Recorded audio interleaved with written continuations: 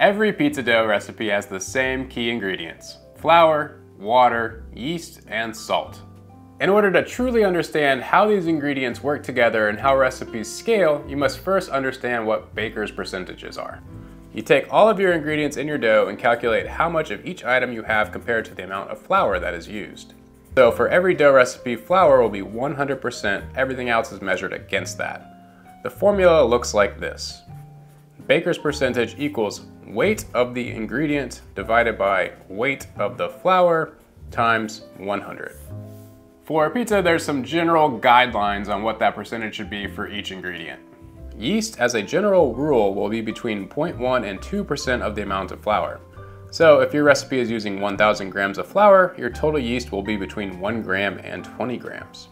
Salt is typically between 2 and 2.5%, or 20 to 25 grams in a recipe that has 1,000 grams of flour. The amount of water in a dough recipe relative to flour is referred to the hydration percentage. For pizza, it's typically between 60 and 80% depending on the style and preference. So by adjusting the hydration level of the dough, you can achieve different results in terms of elasticity, stickiness, rise, crust puffiness, and crust texture. Increasing the hydration level of the dough will make it more extensible and stretchy, but also stickier and harder to handle. The dough will also rise faster and higher, resulting in a lighter and airier crust. Lowering the hydration level will result in a denser crust. According to the True Neapolitan Pizza Association, the ideal hydration for Neapolitan pizza dough is between 55.5 and 62.5%. So then why are so many people talking about 80+% hydration on their Neapolitan pizza dough? I guess the only way to truly explain and comprehend what hydration does to pizza dough is with a perfectly executed experiment. I'm going to compare hydration amounts of 60, 70, and 80% to see how they are made and how they affect the final pizza. I'm going to use a basic dough recipe for all 3 levels of hydration. And just for fun, I'm going to test drive this King Arthur brand 00 flour for this little experiment. So, every version of this dough will get 300 grams of flour, 0.5 grams of yeast, and 6 grams of salt. The only variable that will change is the amount of water. The process of mixing the dough will be very similar for all 3 versions. I'll start with all of my water, then I'll add the yeast, about half of the flour, mix that up, then I'll add in my salt and the rest of the flour. I'll continue to mix in the bowl until all of the dry flour has been absorbed. This is the 60% hydration dough. It has already formed a pretty solid dough ball and I'm able to give it a little knead on the table right away. I'll throw a lid on this and label it, then I'll get to work on the 70% hydration dough. Again, water, yeast, flour, salt, flour, mix. This will need a little more time for the flour to stiffen up before I'll be able to work it much. So I'll go ahead and transfer that to a labeled container as well and let it rest. Okay, 80% water, yeast, flour, salt, flour, mix. Again, this will be allowed to rest before I attempt to work it further. Okay, 15 minutes later and the 60% dough is already looking like pizza dough. I'll work it a little bit more, but then I'm going to put it away to proof undisturbed. Okay, here's the 70% dough.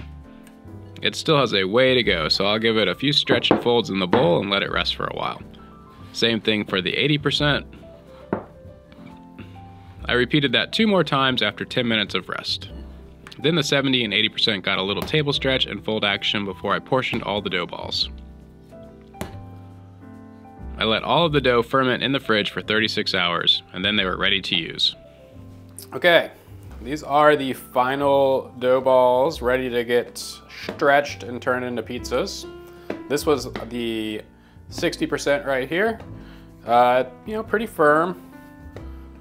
Definitely easy to handle. This is our 70.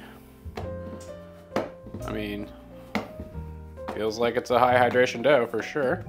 And then this guy over here is our 80. You can see it's super soft. Just, I mean, that's 80% hydration for you. Let's get started. Just gonna stretch them out real quick. It's not gonna take much to stretch this guy. It's gonna stretch itself essentially. Just gonna degas it, try to leave the corner cone.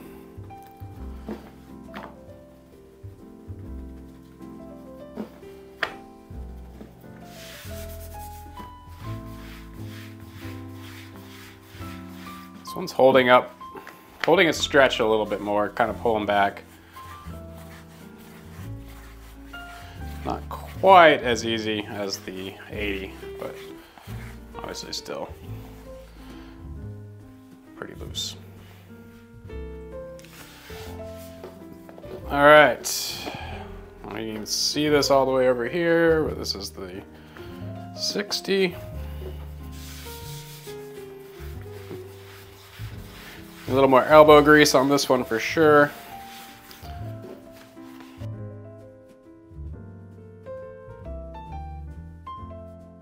Okay, we are back. I got all 3 pizzas cooked. All right, that's our 60 right there. I don't know if you can see the bottoms or not, but our 80. So 60, 70, 80% hydration. Crust color on all 3 I feel like is pretty similar. The 60 browned the fastest for sure. It was the quickest to brown up. The other 2 took a little bit longer. Not a lot of leoparding on any of them really. So I don't know if it's that flour that I'm using. Was it the King Arthur brand 00 flour? It's a newer product, which I haven't really worked with before, which is probably a mistake on an experiment like this, but you know, you live and you learn. But the end result, we have 3 pizzas, the exact same recipe, except for 60, 70, and 80% hydration. All right, taste test. We're gonna start with the 80% hydration since that was the first one I cooked. It's been out the longest. In case you're curious, that's what the inside looks like. It's good. I mean, there's nothing wrong with it. It did get a little bit of a gum line. So I don't know if it didn't cook long enough. I mean, the top's obviously done. They got some good spotting and the bottom looks good, but a little bit of a gum line on that one. All right, this is the 70%. Try to get you a shot of the inside there. Hopefully you can see that. It's delicate, crispy, chewy, got all the textures. Flavor is about the same. I don't think the flavor development is going to be that different across these 3. Mostly going to be a texture and a visual thing. So, get you a shot of the inside. This is the 60%. Maybe not as delicate. It's definitely denser. It's the most dense. The 60% is the most dense of the 3 for sure. Flavors across the board are the same. They're all good. They all developed good flavor. But yeah, denser on that one. Whether or not between the 70 and 80, I don't know if I could really discriminate whether if one's denser or not. I think the 70 got crisper, but it's also been cooked fresher than the 80. So it's a little hard to compare that. So honestly, I think between the 3, I think I like the 70% hydration the best. My usual pizza dough is about 64, 65% hydration. So kind of in between these 2 anyways. And you know, honestly, I think that might be the sweet spot for like a Rockbox pizza oven or a similar home pizza oven that cooks around 850, somewhere between 800 and 900 degrees.